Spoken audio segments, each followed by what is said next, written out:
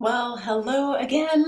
Happy Thursday. It is a lovely day outside, so I hope you're going to take a walk today.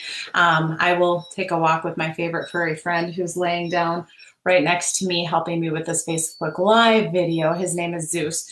But it is a beautiful day, and it was a day that I thought about talking a little bit about what really matters right now in our lives as we just consider I don't know, staying at home, maybe doing essential work, different things that we're doing. It gives you a lot of time to think, a lot of time to pray, a lot of time to process.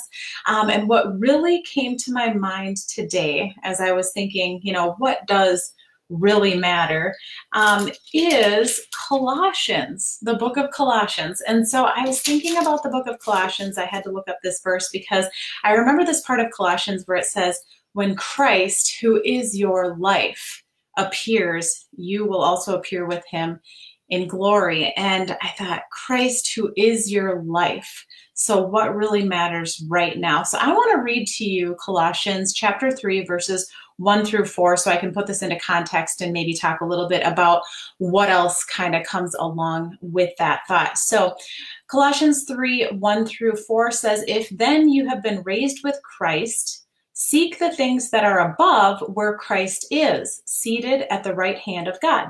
Set your minds on the things that are above, not on the things of earth. For you have died, and your life is hidden with Christ in God. When Christ, this is my verse, when Christ, who is your life, appears, then you will also appear with him in glory. So I thought, gosh, when Christ, who is your life, that verse, I think about it a lot because, he is our life. If we are in Christ, if we're Christians, he is our life. So what does that mean? And what does this whole thing mean within the context? And you probably heard that part here about if you have been raised with Christ, seek the things above.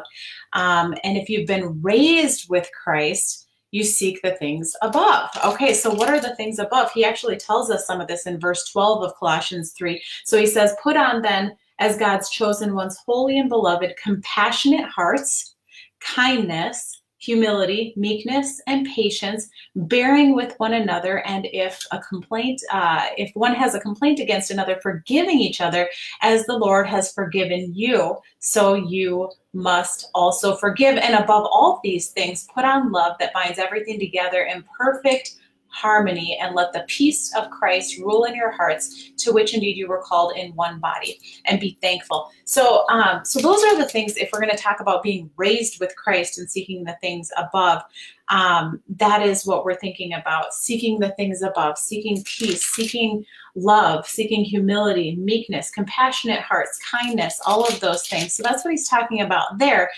But I think the thing we might question in these verses the most is, what does it mean, though? He says, for you have died and your life is hidden with Christ in God. And this matters. This matters a lot. We know from Romans 6 that Paul in Romans 6 talks about that we have been baptized into Christ Jesus. We were baptized into his death. We have actually died with Christ in his death. What does that mean? We were buried, therefore, it says, buried, therefore, with him by baptism into death, in order that just as Christ was raised from the dead by the glory of the Father, we too might walk in newness of life. So this kind of echoes a little bit of what we're seeing here in Colossians 3, that we're seeking the things above because we've been raised with Christ, but we've also died with Christ. For we have been, verse 5 of Romans 6 says, for if we have been united with him in a death like his, we shall certainly be united with him in a resurrection like his. So what we know is that in the Bible, it talks about how we've died with Christ, meaning we've died to our old self. We have died to ourself that desires sin and desires the world and desires to be friends with just the world and not seeking to obey Christ. Whereas when we become believers, when we are in Christ, when we repent and believe, we become, 2 Corinthians 5:17 says, we become a new creation.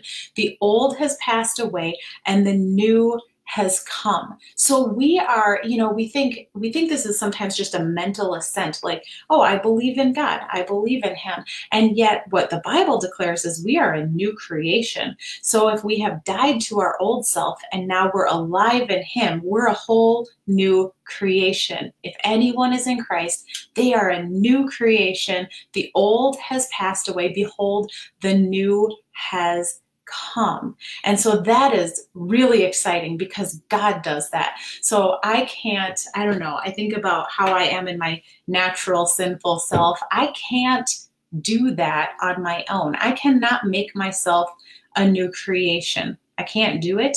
But he says that now, because of what Christ has done, my life is hidden with Christ in God. That comes back to our Colossians verse. So our life is literally hidden with him. 1 Corinthians 6:17 says, but he who is joined to the Lord becomes one spirit with him. We're joined to him. We're joined to him forever. We are one spirit with the Lord if we are in Christ. So if we know him, we're a new creation.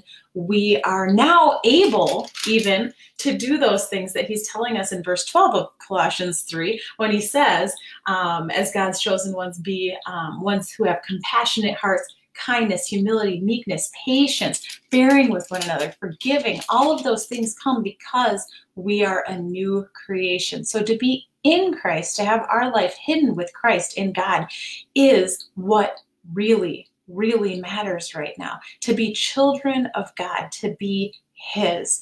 And so 1 John 3:1-3 says that this is the kind of love that the Father has given us if we're in Christ, that we should be called children of God. And so we are. The reason why the world doesn't know us is it didn't know him. Beloved, we are Christ's children now. And what we will be has not yet appeared, but we know that when he appears, we shall be like him because we shall see him as he is. And everyone who thus hopes in him purifies himself as he is pure. So because of what Christ has done at the cross, when we repent and believe, we are a new creation. We are joined as one spirit with the Lord. We have died to our old self and been made new by him. And now we're called children of God. And we have this hope that one day he is coming again and he will make us to be like him. He will cleanse us from all of our sin. Here on earth, we still have sin. We still wrestle with it, right? But Christ, who is your life, we get to that verse now, verse 4, when Christ, who is your life, appears, then you will also appear with him in glory. So that is a glorious hope. He's coming again to gather his people. And Romans 8:17 says we are co-heirs with Christ. We suffer with him and we will be glorified with him. And so all of these are just amazing promises that we can look for.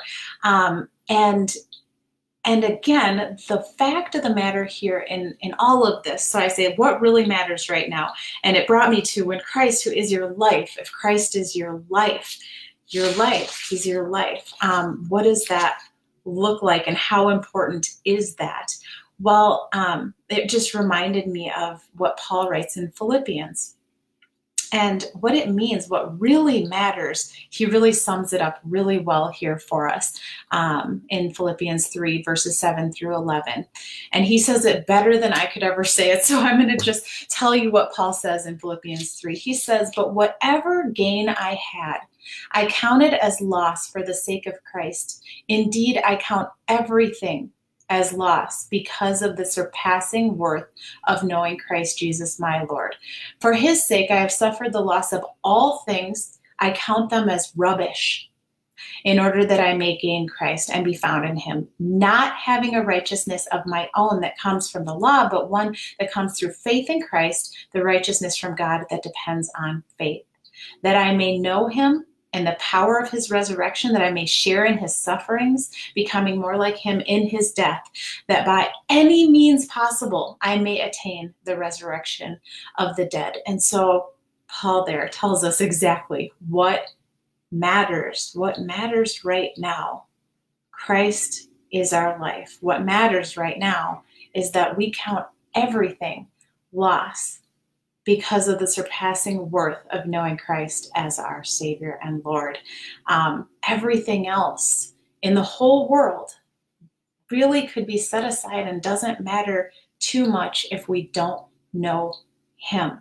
And so that is ultimately what really matters. And I think I've talked about this in another video that, as we think about everything that's going on in our world right now, I think, I get so caught up in so many different things in the news media and Twitter and all of these things. And yet when it comes down to it, Paul has it right here. We count everything as loss because of the surpassing worth of knowing Christ, our Lord.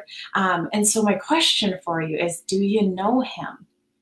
Do you know Him? And if you know Him, do you know Him as your Lord, as Paul says here? Our Colossians verses, when Christ, who is your life, appears, then you will also appear with Him in glory. Is Christ your life? So for us who know Him, is He our life? And if you don't know Him, I would love to chat with you about Him. If you don't know who Jesus is, if you don't understand that He became flesh, He is God, and He became fully man, as well as becoming He was fully God and fully man here on earth. And He lived a perfect sinless life. He went to the cross to crush sin and death, to bear the full weight of the wrath of God for the sins of many who would come to Him in faith and repentance. And so our calling in light of that is to repent and believe in Jesus Christ for the forgiveness of our sins, because we understand that in ourselves we are a sinful people.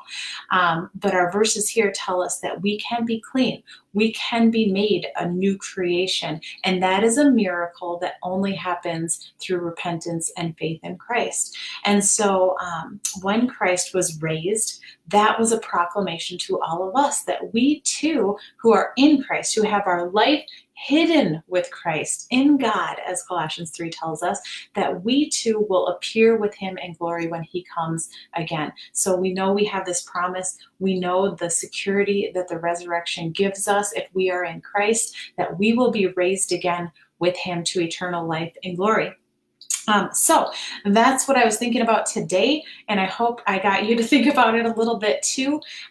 These are some wonderful verses that you can go back and look up some of them and just kind of remind yourself what really matters right here, right now, and it is to know that your life is hidden with Christ in God, and that Christ, who is your life, will appear one day in glory, and He will bring us to be with Him if we're in Him. If you ever have questions about any of that, I would love to chat with you. Feel free to direct message me, and I'm happy to chat about that more. So have a wonderful rest of your Thursday, and enjoy the sunshine. It looks beautiful out there. Thanks.